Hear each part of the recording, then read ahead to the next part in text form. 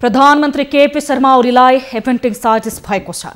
पेट दुख्ने समस्यापछि आज बिहान त्रिवे शिक्षण अस्पताल स्थित Manmohan कार्डियोथोरासिस vascular and transplant centre पुर्याउनु भएका ओलीको एपेन्डिक्साइटिसको शल्यक्रिया गरिएको हो।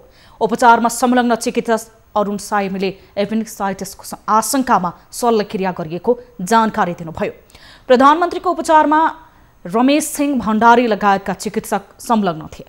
नियमित फलोअप गर्न अस्पताल जाँदा स्वास्थ्य परीक्षणका क्रममा एपेन्डिक्साइटिस देखिएपछि शल्यक्रिया गरिएको बताइएको छ। डाक्टर दिव्या सिंह सहितको टोलीले उहाँको अपरेसन गरिरहेको छ।